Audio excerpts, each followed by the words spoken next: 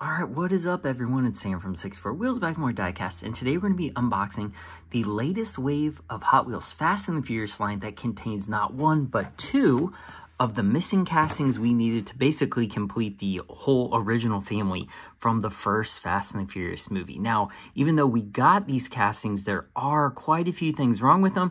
They did some things right, a lot of things wrong, so we're going to be taking a look at each of those and the rest of the cars in the set. I'm really excited to open these because we waited 10 years for Vince's Maxima and we finally got it, so let's get into this. Alright, if you're like me, I've collected the Fast and Furious line for the last 10 years since Hot Wheels came out with it back in 2013, and these two, especially the Maxima, have been castings that people have been asking for years and years. Instead of all these other like kind of side character NPC cars, we want the main character, we want the Maxima, and Hot Wheels finally gave it to us this year. And as a bonus, we also got Mia's Integra. Now, there are a bunch of things wrong with this car, and we will discuss that when we open it. So I just want to take a look at the whole set, and then we'll go ahead and dig in. So it's a 5-car set, obviously, Hot Wheels car culture. The first one, the new for 2023, Custom Acura Integra Sedan GSR. This is a 4-door, which I did not expect Hot Wheels to even make. I thought they would just slap that paint job on the 2-door and call it a day, but nope, we did get the sedan. So on the back of the card there, if you want to see the little barcode, there are all 5 cars. So it is the Integra, boom, the 1999 Nissan Maxima, the one we've been waiting for in that beautiful blue color. Take a look at that in a second. The 3 of 5, the BMW M3 E46. This is the second time we've gotten this casting in the Fast and Furious line, and the second time we've got it in the same paint job. So we'll take a look at that compared to the old one. Same thing as the custom Mustang from Fast 9. This was John Cena's car. And I can't remember, Jacob, it's his character name in the movie. It was used in that big scene where they like jump through the jungle and stuff. And then finally we have 5 of 5, the Alfa Romeo Giulia Sprint GTA, which I actually just did an unboxing of this casting in the Spettacolore car culture, the all-Italian one. This is an excellent casting. This is from the latest Fast X. This was Han's car. They've really stuck with the orange and black theme. There you can see it's a GR Supra. We also haven't got the Veilside RX-7 from Tokyo Drift yet, which would be another one that we're kind of waiting for. But an excellent casting. So I'll go ahead and open these in order since the first two are really the ones we want to see anyway. So the Custom Acura Integra. This, again, like I said, this is not one I expected to see Hot Wheels do correctly. And they really kind of did. They did a good job recreating the sedan version because, I mean, I really did just think they were going to slap the graphics on the 2-door, the existing 2-door model, and call it a day. But nope, we got it. So if you're a fan of the movie like I am, which is probably why you're watching this unboxing, you'll notice that this car is not even, it's not really close to the correct color. It is lavender. I don't know if that comes across on screen, but like here is the blue color here. This will be a good example. Here is the blue color of the R34. You can clearly tell this is more of a purplish color. It's not even like a light blue. In the movie, the car was a very vivid light blue, almost like the color of the Porsche. The basic Porsche line. So they got the color wrong, which to me is such a glaring error. I don't know how you could make it. But that's really the first problem with it. Second, is you'll notice that they did the graphic. The graphic looks pretty good. It's not bad, but they missed the like lime green or lime yellow line that goes to the front, and they did put it on the other cars that had that. So there is it. It is on the Maxima. I believe the Supra has it. I don't even have it out, but it's kind of a big part of the design of each of the team cars, and it adds a little bit of color to this casting, and it is missing. So I'm not sure why they left it out. I'm sure it's for price, but if you look at it right there, the eye of the like little, I don't know, gargoyle or guardian guy right there is the same color. So I don't know why it's missing. I don't know if I got a weird casting and it was on there, but it does not seem to be there in general, and it does not seem to be on the card art. So I don't think it's an error. It's just not there. So they do have the correct 11 on the side that was in the movie. There were a few like branded stickers or decals at the bottom. Those are missing, but on the back, they do have the correct larger Integra Type R sticker and the HKS. So between the taillights, I don't know exactly what that is. It looks like the trunk line or like the hatch line, but I'm not exactly sure why there's an indent like that. But the taillights don't look bad. The detail on them is pretty good. You will see like the paint is very thick on this. Like on the edges, it almost hides the whole body line right there. By the trunk, you can kind of see a little of it, not dripping down, but it's just very thick on this car. Which brings us to another issue of the B pillars, and the A pillar and the B pillar, C pillar are too thick. If you look at this car in real life, this pillar right here is so skinny, and I don't know if it comes off. Like, look at it, how thin it is in the drawing, and then look at it right there. And I know that is a difficult thing to do because this is a toy and there's some structural integrity built into these posts. But when you look at other cars like this BMW, they were able to make a very skinny post compared to this super thick accurate post. Like, I don't know why they're having a hard time with that kind of stuff. But it does seem to be a bit tall. Overall, I don't know. The front looks good too. The tampos aren't super great, and mine has a little bit of scratching around the window, which is odd. Did they put because they put the plastic thing in there to protect it, and it still kind of came off as a little bit scratched. But it does have mirrors, which is a thing we usually don't get from Hot Wheels, so that's awesome that this has mirrors. I believe we're going to be seeing this more, not in the Fast and the Furious line, which is probably why they put some extra work into it, like the mirrors. And it does not have the pillar right here. It is pillarless, so it's almost like a hardtop style. But if you look, the window has like a black tampo on it. I don't know if you can see that on the outline.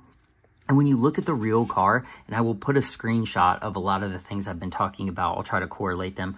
But on the real car, you can't see the door post. Like, you can't see the post that goes in between the doors. So that doesn't really bother me. That's actually pretty accurate, even though it's a huge chunk of plastic. That part, I don't actually mind. But them getting the color wrong, not including a very easy to do green stripe, and then just some of the details. Oh, the wheels. I forgot the wheels. So the wheels on the real movie car, they were 10 spoke, but they were 5 2 spoke. So it was like 2 I'll put a screenshot here so you know what I'm talking about. But you can clearly see that they are much different than this car. This car has chrome 6-spoke wheels, where the other one was, I guess I would call it chrome or very bright silver, polished silver, 10-spoke wheels. So they didn't nail the wheels either. But Hot Wheels does really have a history of making these cars, in the Fast and Furious line especially, making them, and then the first time them not being as correct, and then them kind of going through the different phases and adding different items to them to make them better most times in the future. Like, this was a good example. I think they did an awesome job on this. From the main line, they added the beadlock wheels that look a little better. They did extra detailing. Like, this off-road Charger looks great. Really good step up from the basic there. But this one, since we got it in premium first, there are quite a few issues with it. So as much as I'm glad to have it, I wish they would have done it more correctly. But that's kind of typical of what we've been seeing from Hot Wheels lately, unfortunately. But we got to take what we get right now, I guess. So the next one, the Nissan Maxima. This, I've been waiting 10 years for this. This is the final one to do the original movie with all the lineup, especially if you're like recreating the scene with the lightning where they're doing all the parts and stuff.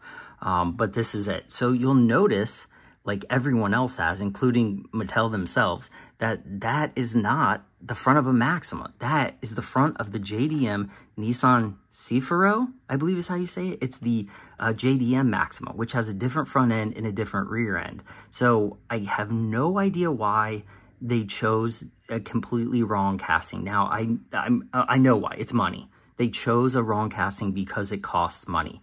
And I hate that. I hate that money is getting in the way of correctness and being accurate within the hobby. And I know it's about money. You are in business to make money, but when there's so many more die-cast manufacturers on the market right now, and they're doing such just incredible jobs of sculpting castings that are looking just uber realistic. To have Hot Wheels make such a glaring error on such a well-weighted release is just fucking mind-boggling. Like, I just don't know what they are thinking with this. So I'm sure we're going to be seeing a version of this, like the JDM, like Cifaro or Cifaro, sometime in the future. But as a Fast and the Furious collector, this is so disappointing that they, I mean, just right off the bat, it's the wrong car.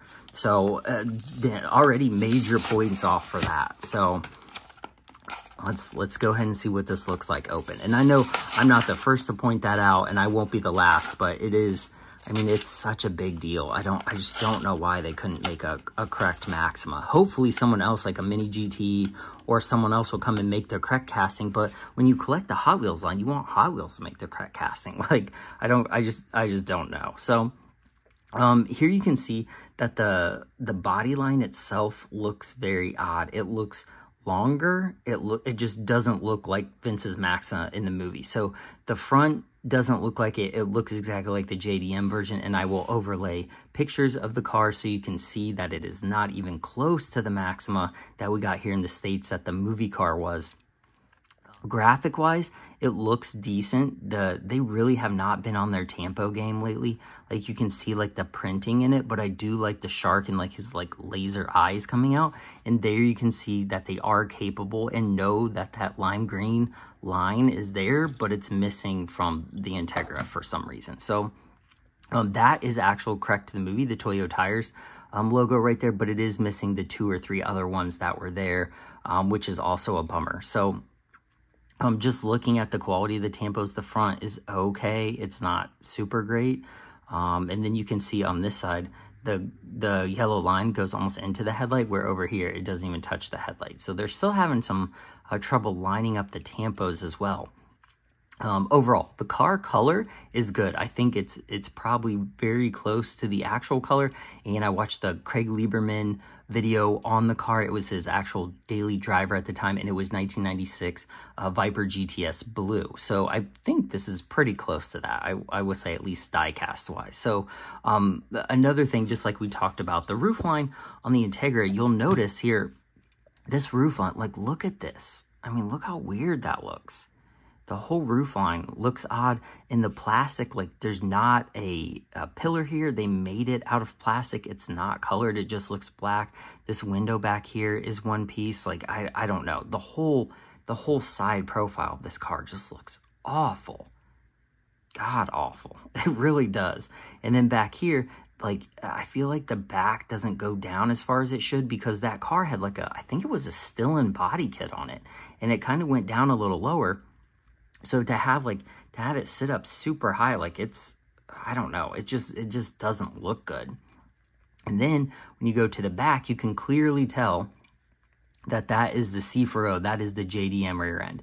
The Maxima, including the stock version, not even the modified version from the movie, had a flat trunk because it did not have a row of lights or anything going through the trunk where the JDM version does. You can clearly see that they added those humps there, like the indentions, to make the JDM version, because that's what this is.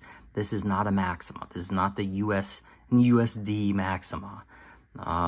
So huge points off for that. Even if you hold it back here, it doesn't look like a Maxima. It looks like look how wide and like flat it looks. It just looks, this is such a shitty casting. I hate to say that, but it is. It's not, like, even if it was supposed to be the Cifaro, I don't even think it looks good.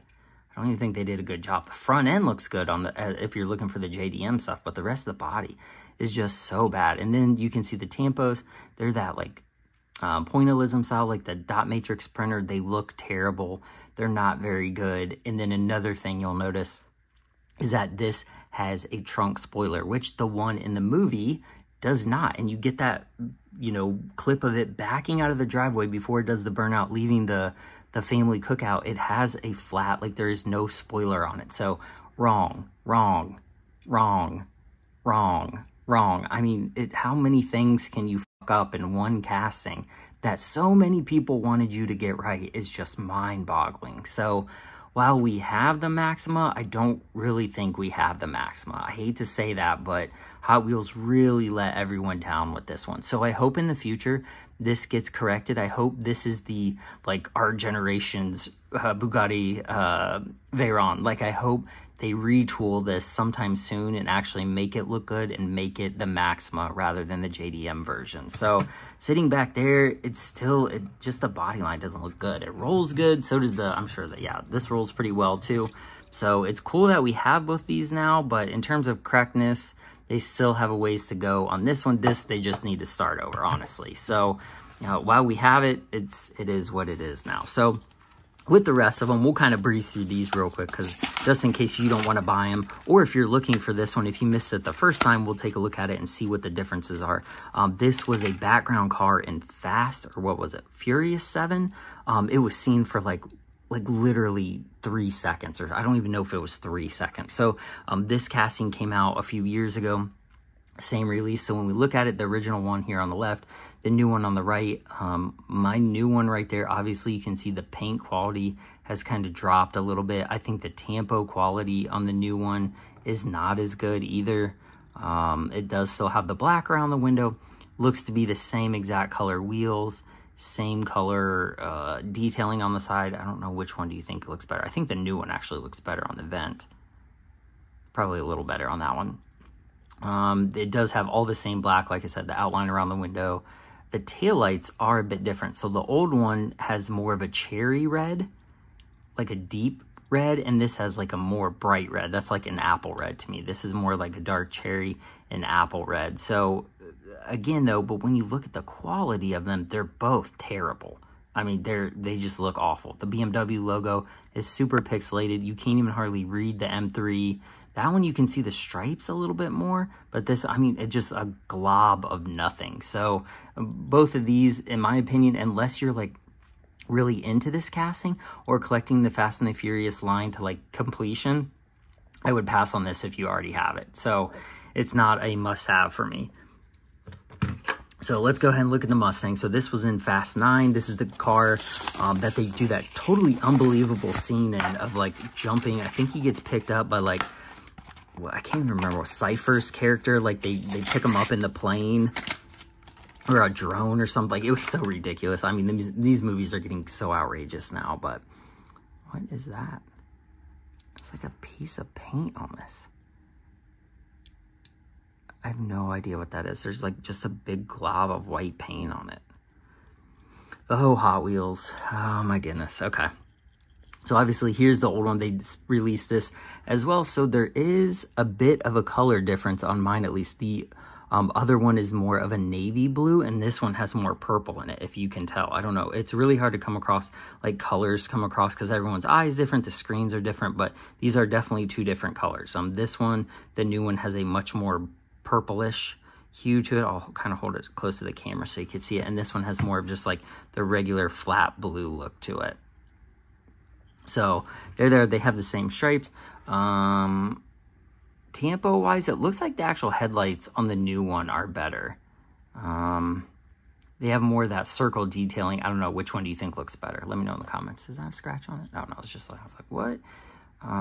Stripes look good, not bad. Same wheel, same chassis. On the rear end, I think, man, neither are good. I think the new one, the detailing looks better.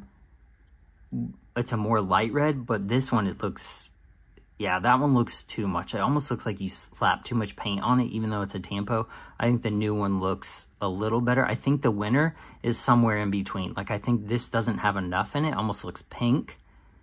And this one is way too, like, there's way too much on that one. So somewhere in between those is the winner. So again, if you're not collecting this casting in like specifically, or the line to completion, I would pass on this one as well, just because it's not, I mean, it's the same. So pass. All right, let's get this last one, this Alfa Romeo, this Giulia. This is such a great casting. I was talking to, I can't remember the commenter, forgive me for forgetting that, but we were talking about how he is collecting this entire, like, wants to collect this entire casting lineup because it's such a beautifully done casting. It is. It's so nice.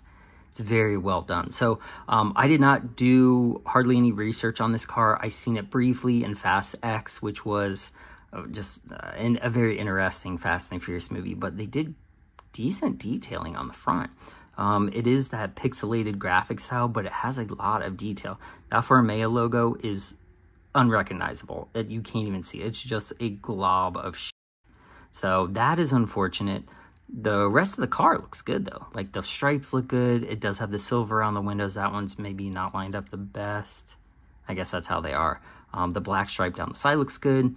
The taillights look decent. I actually don't mind those, but there is, I don't know if you can see that like extra sprinkling of like the printer stuff is kind of like above the taillight right there.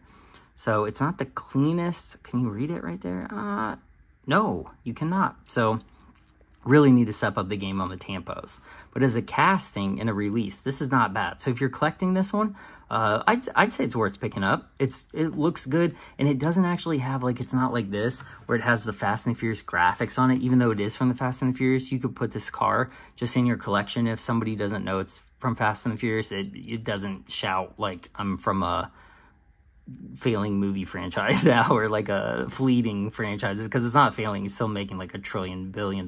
So I love the big steel wheels on that. It's got the thick tires. Looks very racy, very, very sharp looking car. So, well, that was it. That was the newest Fast and the Furious wave with the Maxima Cifaro, and the Integra. So let me know what you think of this lineup, and especially these two in the comments. Do you think this Integra, do you think this is a good release? Does this look blue to you? Because this looks purple to me. So let me know if this looks purple to you or blue in the comments. Also, if you think this casting looks okay, or if you agree with my sentiments about the wheels and the pillars being too thick, because I think that's like a big point. And then let me know, of course, what you think of the Maxima, the JDM Maxima here, after we waited a decade for it. They give us this. Womp womp. Cool. Well, thanks for watching. I really appreciate it. I will link the description down in the description below of the links to all my other Fast and the Furious unboxings, because I've done a ton of different Fast and the Furious unboxings of even the Spy Racers line, the basic lines, the premiums, the Transporter Diorama box, or whatever they're called. So I will link those down in the comments. And then all my social media channels, like my link tree, is down there as well. So don't forget to like and follow. All that stuff helps make more videos. So I really appreciate you watching, and I will see you guys in the next one. Bye.